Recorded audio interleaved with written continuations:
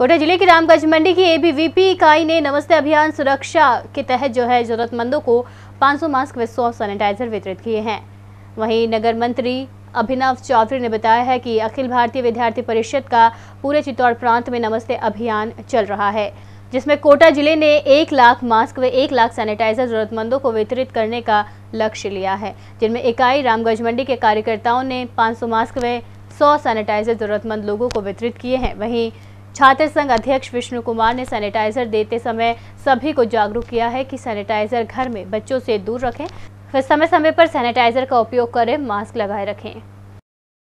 आज अखिल भारतीय विद्यार्थी परिषद के कार्यकर्ताओं ने रामगंज मंडी इकाई में 500 मास्क और 100 सैनिटाइजर वितरित किए हैं ज़रूरतमंदों के लिए। और सभी को जो चित्तौड़ प्रांत में चल रहा है अभियान नमस्ते अभियान सुरक्षा के तहत सभी को जागरूक किया है।